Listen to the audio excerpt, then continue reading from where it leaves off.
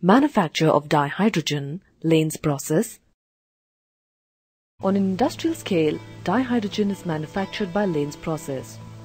This process involves the reaction of red-hot iron with steam at about 1025 to 1075 Kelvin. Lane's process consists of two stages, the oxidation stage and the reduction stage. Shown here is a representation of the industrial process. Click on the respective button to understand more about each stage.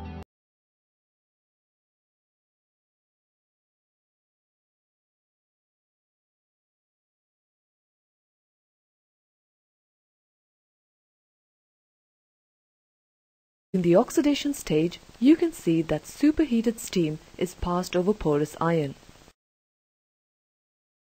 Iron gets oxidized to ferrous or ferric oxide, in turn reducing water to dihydrogen gas.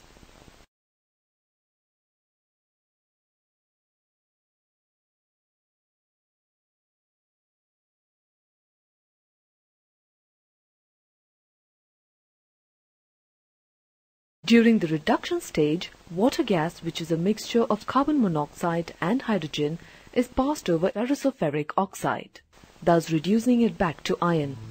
Carbon dioxide and water vapor are evolved. The oxidation and reduction periods are alternately carried out using two or more furnaces.